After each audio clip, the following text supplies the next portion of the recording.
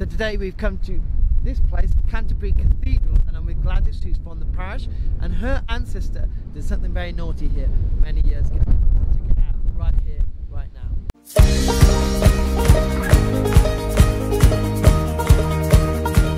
Hi, welcome to the channel. My name's Dan Beesley. This channel is all about inspiring intentional discipleship, helping you go deeper in your faith and living it out in the world today.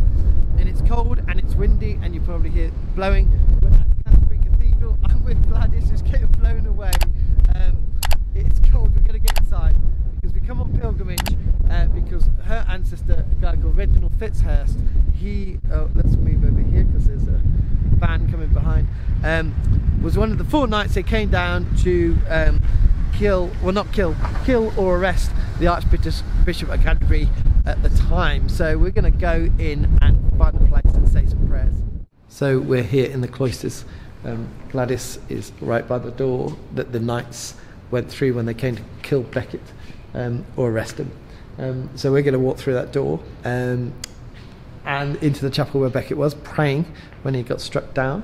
Here are the cloisters, which are really beautiful, aren't they? It's a real beautiful calming space. So Becket was in his chapel, or in a chapel in the cathedral, praying, and we're going to walk up as the knights would have done, which is pretty amazing. As long as the Archbishop of Canterbury is not praying at the moment, he's safe, because Gladys's family's got a reputation for killing archbishops.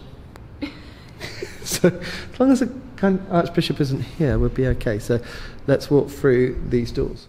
So we're now in the chapel where Thomas Becket was killed by the knights. We've just come through this door. This is where he was praying. Gladys is just sat around the corner. She's praying for her ancestors and what happened. It's pretty amazing actually coming through those doors with Gladys, who was a descendant of one of the knights, Reginald Fitzhurst, coming through those doors with Thomas somewhere over where probably Gladys is at the moment, who's just behind me, praying, and then coming to...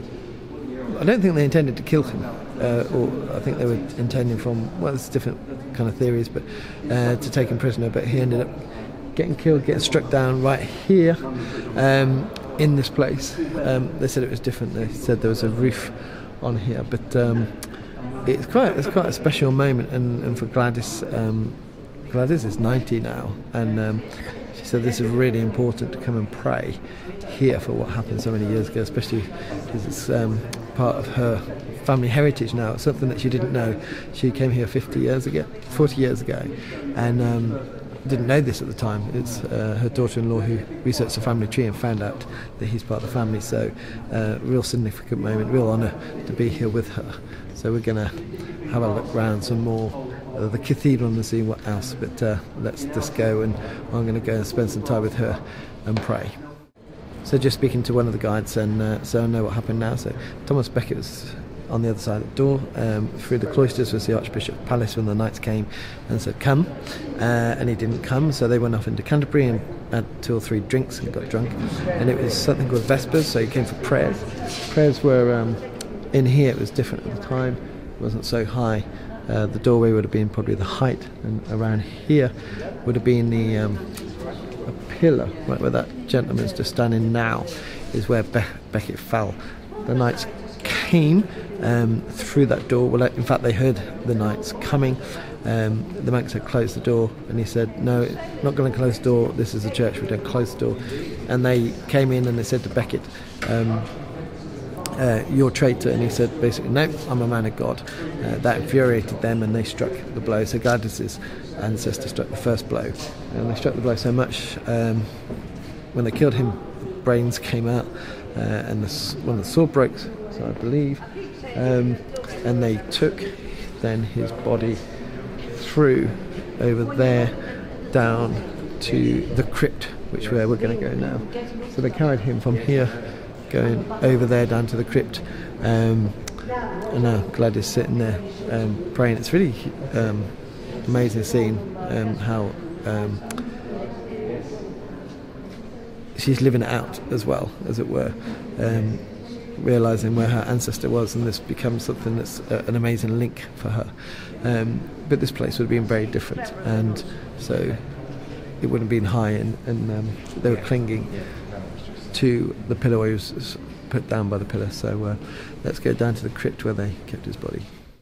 So even though I don't like graffiti, I think there's graffiti here from 1668. There's one I just saw, 1720 down here, 1794. Not that you should do graffiti now for the future, but when it's like this, when it's so old, it becomes part of history and pretty interesting that these people stood here and put their initials. Looks like IB 1668, because you can see where they put it, and even put your fingers there. It's pretty cool. So we're going to go down to the crypt now. So we've just been down to the crypt where you can film. So with my colour on, I respected that. Gladys is having a rest down there, so I'm having a quick walk around in recce to see where we can go. Unfortunately, there's a whole load of steps you can see coming up to the place where, see the candle just there, that's where, as this thing says, St Thomas's shrine stood from 1220 to 1538. So he was downstairs and they moved him upstairs. Built this big shrine, loads of people brought loads of stuff, lots of riches on it, and when King Henry got rid of it, loads of money went to him, because he used this thing that if you were a traitor, all the money goes to the king, so he got loads of money. The windows over there say, and these weren't so destroyed, or the kind of a record, and that's what stained glass windows are useful sometimes as a record of all the miracles that Thomas did with people. So there's all these miracles that people would have come here on pilgrimage to come to this tomb, again marked by that candle, and they would have just prayed for miracles and healing, and that's why he became a saint, because he prayed for miracles and healing, because he would have healed people. So up here around would have been, it gets a bit darker here, so all these tombs probably would have been original of people wanting to get as close to the shrine as possible, and probably, or maybe later, and not destroyed. I can only imagine maybe later, because they might have been destroyed as well. But they were getting rid of saints, not getting rid of what do you call it, they weren't getting rid of these tombs here. Don't know, stuff to find out. That's quite spectacular behind, but you can see why they moved the tomb here, because going all the way down the cathedral, that's right at the end down there, and you've got the choir down there, choir stalls, and the tomb would have been here, been massive. Well, place of prayer for this saint, not that we prayed saints now, and such stuff given. Apparently the King of France was one of, I think it was the King of France, give it a large diamond or ruby, which was then seen on King Henry VIII's finger and painted by Holborn or something like that. So you can see it's a massive area as well, so the tomb would have been huge. And the stones, look, this is my archaeological bit in now, if they got rid of the stones.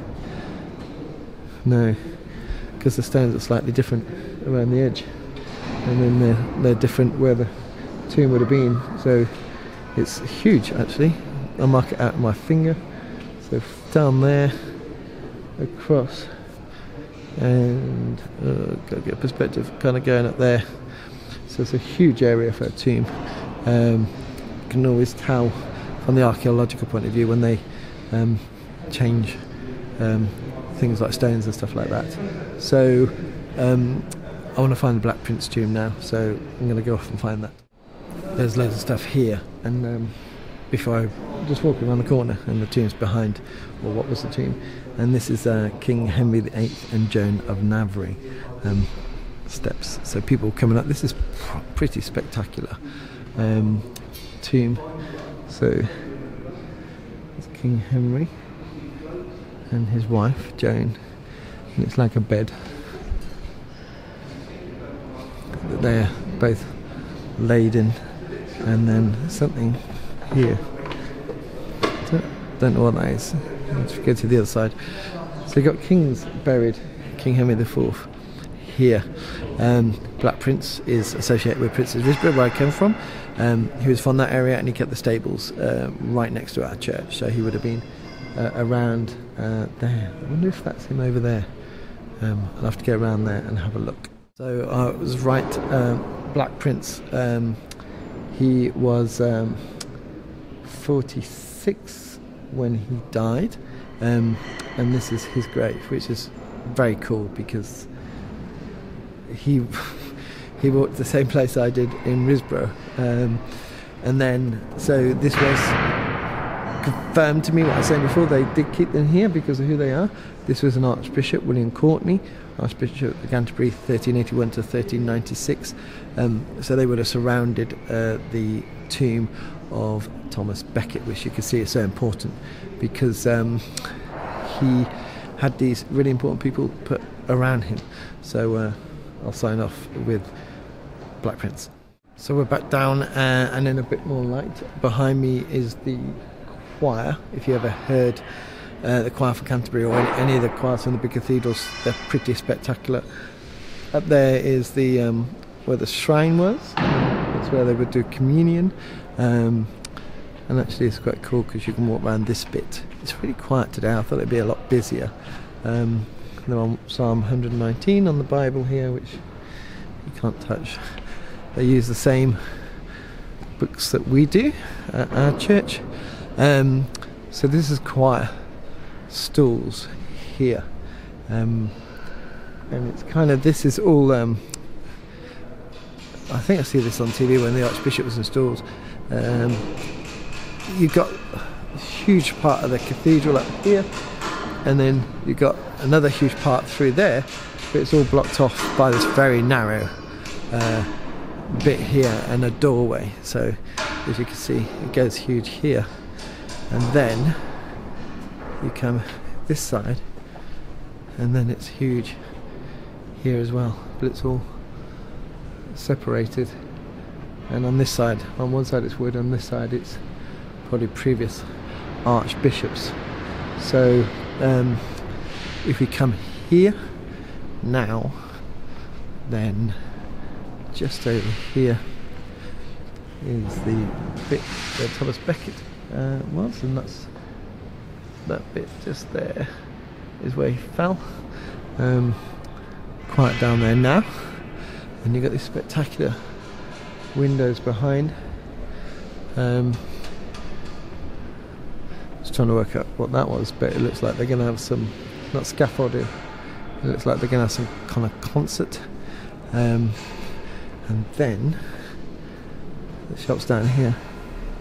Just below is Gladys waiting for me, so I'll go collect her, and I'll see you in a bit. Sorry, I'm not even looking at the camera because I keep looking around everywhere. So we're just back at the start where we come in, and I'm with Gladys. How was today, Gladys? Wonderful, absolutely breathtaking. So close to God, and I feel lifted and freed for my family.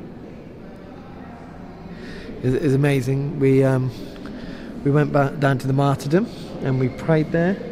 We did.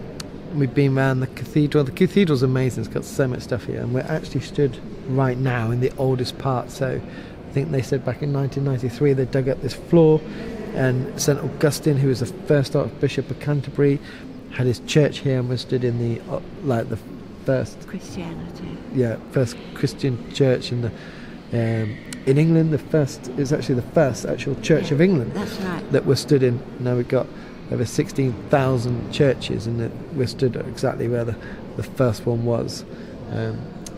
All those years ago, when he came, when Augustine came here and to Christianise the land sent by Rome. So it's a real special place. This cathedral is stunning, and there's so much to see. We came to see one thing, and I think we achieved that thing. We've achieved. It's been a real blessing. Yeah. And the sin's been lifted. Yeah. So Gladys is stunned today, which is great.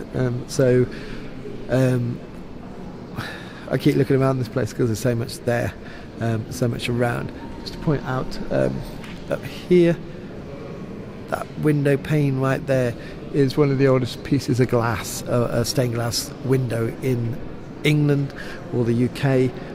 There's so much here that you could probably spend a real long time going through, and there's cloisters out there, and there's so much. But we came down to be with Gladys here to pray for what happened and for her and her family, and that's been achieved. And now we're going to go back home. So thank you for watching, coming on this very special journey, and I will see you next time. Bye.